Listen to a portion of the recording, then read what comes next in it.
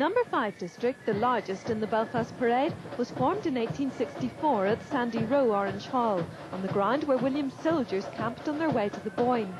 The grandfather of the district, Somme veteran Sammy Lavery, at 94, took a seat in the van for the trip to the field. Each year, the district honours its members who were lost at the Somme, and in 1991 will be making a special trip there for the 75th anniversary. Most of the lodges have close associations with industry, churches, the services or local interests. There's a naval lodge, for example, and a postman's lodge. Kane Memorial has a lot of Linfield supporters, which is rumoured to be why they favour the blue collarettes. And there's the loyal sons of Donegal, Belfast-based Orangemen whose fathers or grandfathers were Donegal men. They also attend the annual Donegal demonstration, which was held in Rossnila last week. A 10-minute rest was called halfway through the parade, but to the delight of the crowds, some of the bands just couldn't stop playing.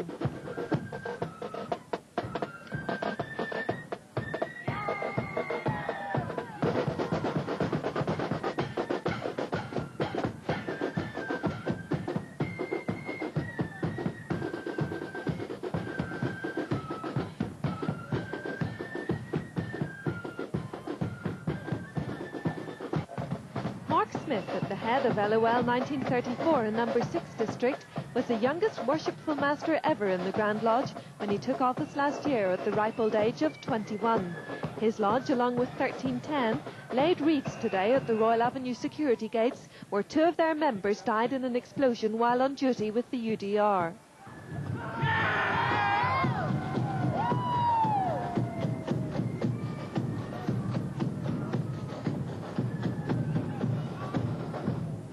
It was hard to tell if it was the bands or the onlookers who provided the most colour today as the Belfast Parade wound its way to the field.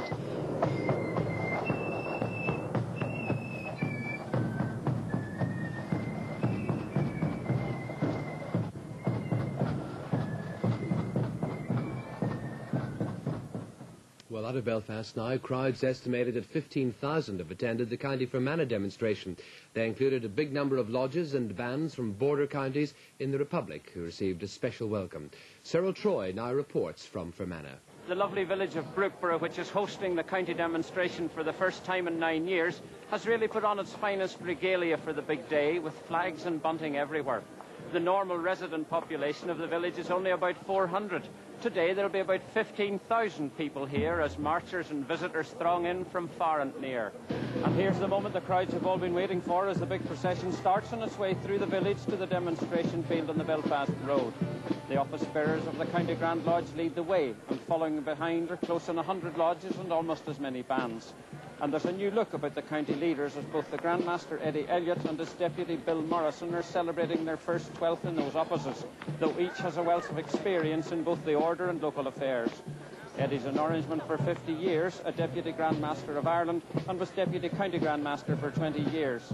He's also a former chairman of Enniskillen Rural Council, who served on the County Council and later Fermanagh District Council. And Bill Morrison, a local headmaster who serves in a number of educational bodies, is District Master of Lisnaskea District, as well as being the county's number 2. Bill Morrison is also one of the Grand Lodge Educational Committee, who have just published a booklet about the battles between Williamites and Jacobites 300 years ago, and which had more significance than many people realise. The Enniskillen men, as the booklet is called, were crucial to the overall triumph of William of Orange. They also were the foundation of 2 British Army regiments, the Royal Enniskillen Dragoon Guards and the Royal Enniskillen Fusiliers. The 15 district lodges of Fermanagh take it in turn to head each year's procession, but all of them concede pride of place in the entire march to their friends from across the border. Here now are the lodges and bands from Monaghan, Cavan, Leitrim and Donegal.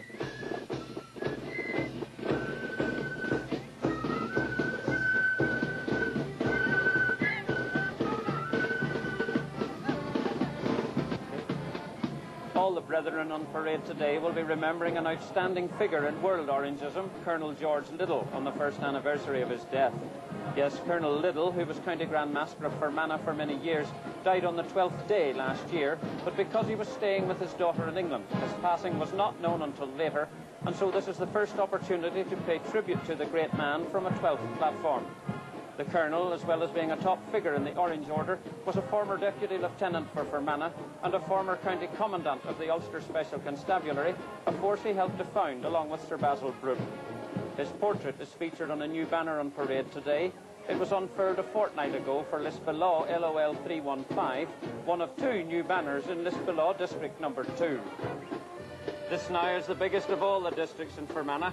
It's number 5, and there are no prizes for guessing that it's centred on Enniskillen itself. Number 5 has 17 lodges, and by the way, this is their second parade today.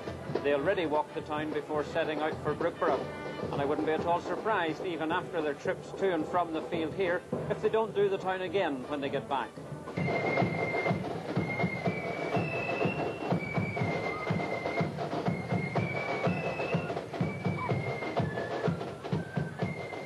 Marching with Enniskillen District are a Scottish flute band, the pride of the north from Glasgow.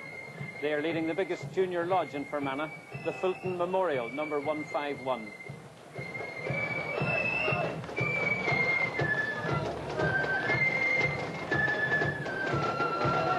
Many of the lodges on parade today have suffered greatly in the Troubles, having members murdered by the IRA, and this new banneret, which leads Florence Court District number 8, honours one such victim of terrorism.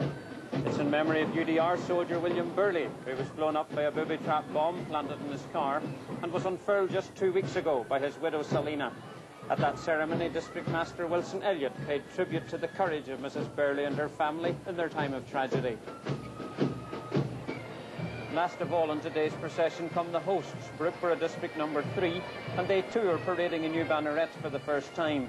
It was presented by District Master Francis Evans, and the unfurling was performed just over a month ago by Lady Rosemary Brookborough, on the same night that Brookborough Pipe Band had new uniforms dedicated.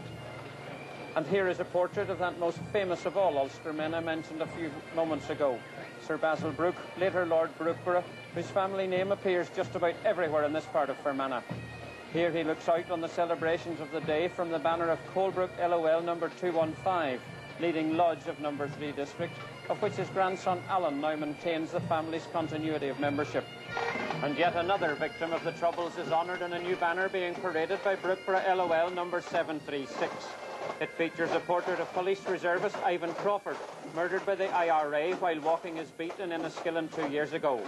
Also on the banner is a portrait of the late Samuel MacDonald, master of the lodge for 30 years, and for some of that time, district master as well.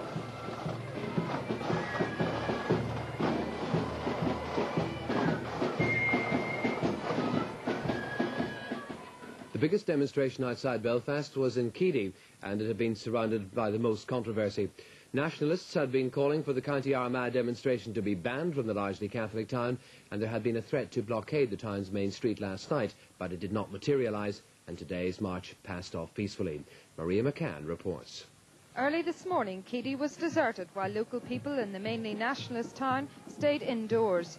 As tradition has it, the host lodge of Keady started today's celebrations of the Battle of the Boyne with the first march through the main street and around the town's cenotaph, avoiding the traditional route past a Catholic housing estate.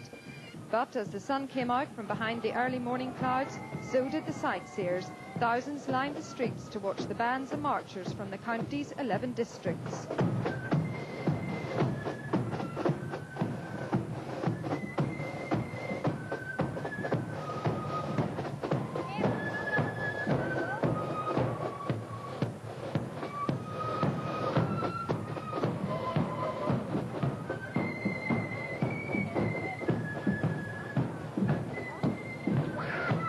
Leading the parade was newly elected Euro MP Jim Nicholson, who's Deputy Grand Master of LOL 88. His 5 sons play in the Cross Keys Flute Band.